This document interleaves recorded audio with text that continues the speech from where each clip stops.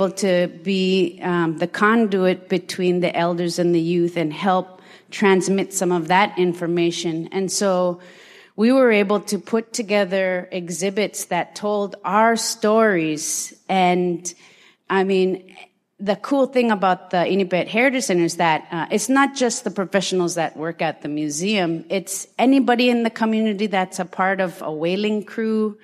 They can go in there and bring people around and show them the exhibits and tell them about it and how it relates specifically to them.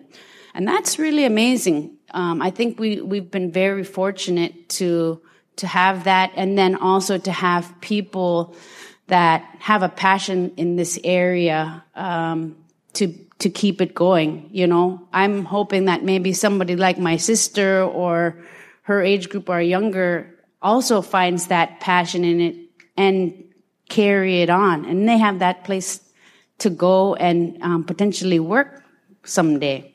So, okay, did I answer it? I don't know. Yes, you did a good job. Like I mentioned earlier, I mean, you know, my background is with it, growing up within the museum, but it also gave me this perspective. Talking to these tourists, I was a really social person growing up, so I was like that little girl that followed.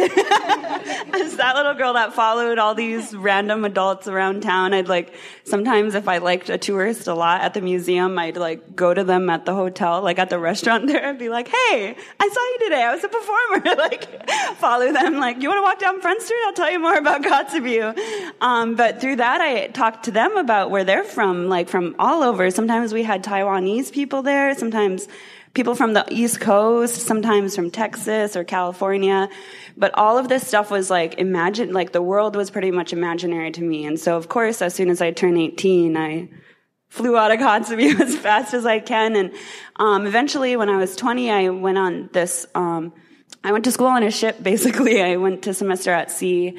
I met everyone in Costa Rica. We ended up sailing basically down to Peru, and then we made our way back up. We went up to Ecuador and Belize. We went through the Panama Canal, went to Panama, went to Costa Rica on the other side, on the Atlantic side, and we ended up eventually going up to Florida. But that was something I chose to do on myself, and I think it was really influenced by this museum. But the craziest thing happened when I was there. So it was school, so we had classes, and it was summertime, and I signed up for, it was a music sustainability class, and I took it because I thought we were going to like learn the music of people in Peru or whatever. But on the first day, he asked our class what we think it means to sustain music. Like, what is music sustainability? And all of these people, it was a really awkward silence. It was pretty quiet, but of course I'm like, we try our hardest to like sustain our Eskimo dancing and our drum dancing and our singing, and we try to like keep that as alive as we can, and that's something I've learned my whole life to do through this museum. But I didn't say it that greatly or passionately, but I was explaining that I was from Kotzebue in Alaska or whatever, and he asked what I identify as or whatever. I said it's Inupiaq, or some people call it Eskimo. It's from Kotzebue, Northwest Arctic. And I didn't look at the syllabus before class started, but it turns out that he had a whole class dedicated to Inupiaq dancing, and I actually didn't realize until Quiana night last week when you were hosting and I was watching, and sorry, I can't remember what the Barrow dance group was, but in the introduction, they ended up mentioning that these songs came back. They were a recording from like the 40s or the 50s or something along those lines. That was what our class was to be that day, like literally on a ship in the Pacific where I knew absolutely nobody.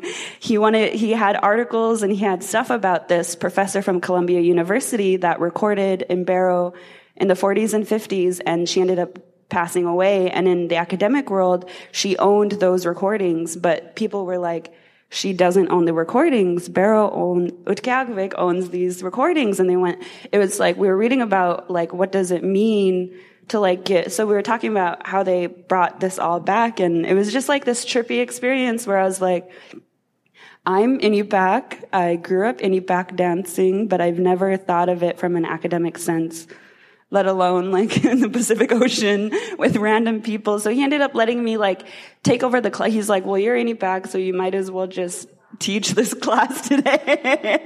Like we didn't have internet. I was like in Ecuador at like McDonald's Wi-Fi trying to get like songs off YouTube. It was such an experience. So like talk about importance of media and like native and like social media and like the access that you have. Like I literally I like ripped music off of YouTube in Ecuador to be able to teach this class. But it was interesting to go through that whole series of the class and realize that I had become a tourist, and I was looking at communities like a lot poorer than I am, and they used their culture a lot to be able to basically make money off of us. And it was an interesting thing to go through and process. And when I presented in that class and I talked with that class, during that presentation, there was kind of like a reluctance and like a resistance, because at this point I was 20. So at that point, there was about 8 years of that museum not existing in Kotzebue. And sometimes I wonder, like, what if that museum didn't close down? What if they didn't stop those shows that while I was going through my teenage years, like I would have gone to that class a lot stronger and had like a lot more foundation, because I would have been going through that routine of the shows that we had that you eventually, like, you kind of grow up through. And so it makes me think of being here in Anchorage and in the city, and how there's multiple generations now that are leaving for education, and they're starting to settle a lot more into these urban areas. And so moving to the city and raising a family in the city and children in the city, they have to have a sense of community with their native people still. And it's like, how do you create that atmosphere for them? Like, how do you create that space for them? And I feel like a museum is a good way to start, and like that relationship building of realizing that we do have two different communities that exist here in Anchorage, which is the native community, and it is like with the Dena'ina and the actual natives from this land, but it's also a really growing population of natives from across Alaska, and that's something that we have to tend to and empower. That's interesting that they had the recordings, right? And it reminds me of the history of taking from native communities and putting these things into museums. Can you guys speak a little bit about that? And I was looking at you, Melissa, because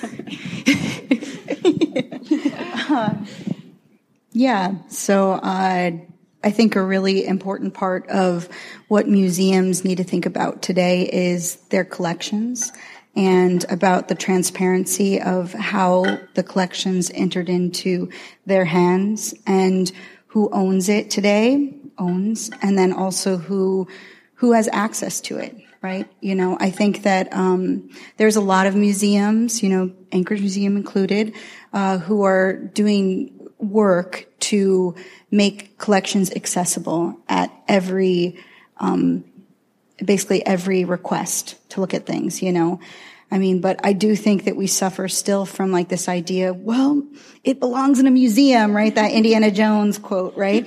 And I think that a lot of times we look at things and what it is that we're deciding to collect upon with that idea in mind, being that museums actually have the highest standard of caring for things.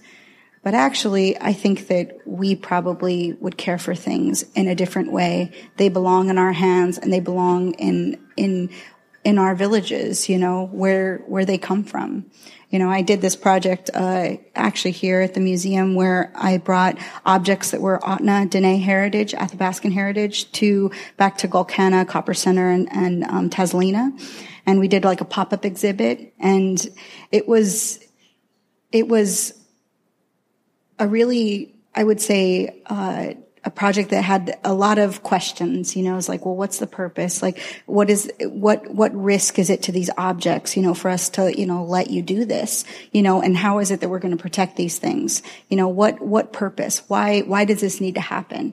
you know, and we got there and we unloaded everything, put them up in the little exhibit, and people are looking at them. And there's a lady who was looking at these moccasins, and she was looking at them, she was touching them, and, you know, and she's like, you know, this beadwork looks really familiar. She's like, this is just really something about it.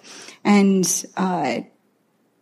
the collection staff that I had brought with me, in their very collections way, brought every record and like information available on the object and the moccasins. And she read off the name of the artist, and she's like, "That's my grandma," you know. And she was probably in her 60s or so, you know. So you see like 3 or 4 generations just like within that. And then she showed her granddaughter her grandma's slippers, you know. And it just solidified for me that these objects that we have, these collections that we have, they deserve to live in our lives. You know, they don't need to live beyond our lives. Their greatest purpose is to educate our people today, you know. And I think that we need to find ways that collections can be more accessible, you know, and ways that aren't fully giving them back.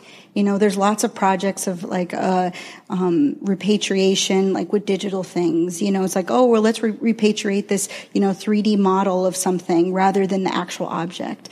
And it's like, well, actually, you could just give that back. All this funds you have to 3D model this, to print it, could actually go to an artist to replicate it if you want it so badly in your museum. You know, I think that we need to be critical of those things. We also don't need to accept what the museum will give us. We can tell them what it is that we need back. We can tell them what it is that's important to us, because we are we are the experts, and, you know, it's our knowledges are not biased in these ideas and these situations, you know. And I think that that we need to find ways to continue to talk about that and talk about how these things belong in our hands. If we just like think about what's humane and what's just in something that we're holding, we're going to be guided in the right way. You know, you just have to think about the humanity. Stop removing us and distancing us from the human aspect that we have, because we know that these objects are alive. We know that the collections, you know, have a deeper meaning and purpose. And I think that museums and us as well need to be vocal about those things. So I just wanted to add some information about what you had mentioned regarding the Iñupiaq songs. That was actually Aaron Fox, it was him and his team that had traveled, he's from Columbia University, traveled to Utqiagvik to work with giving back those songs, the ownership of those songs and the copyright of those songs back to the community, back to the tribe. And I hadn't even really thought about copyright until he came and was ready to give it back. And I'm like, well, we already know we own it, you know? Like, no, but this is like, you know, legally. And I was like, okay, well, what's the benefit of that? And he said, well, you know, artists regularly come to look at collections and to get, you know, they get inspired. What would you do if Lady Gaga sampled some of this like for her next hit single? And I'm like, oh, okay, yeah, well, that makes sense. But so it's Aaron Fox, if anybody's interested in learning more about that. He's on Facebook, and he's always willing to help out if anyone is doing a research project. But I did want to say, regarding repatriation, NAGPRA, that sort of thing, that's a hot button subject, and different institutions are at different degrees of cooperation with communities to give things back. I will say that the Smithsonian is actually exempt from giving anything back. And, what can you do, right? Well, I do want to mention that of a really cool story or project that had happened regarding Smithsonian collections.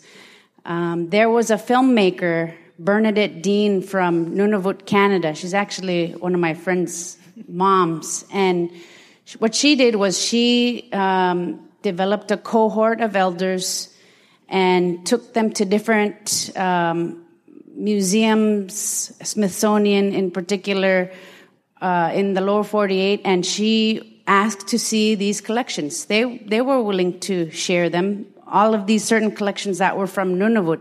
And she had these elders review these collections, and she recorded it all. And these elders may had not seen these things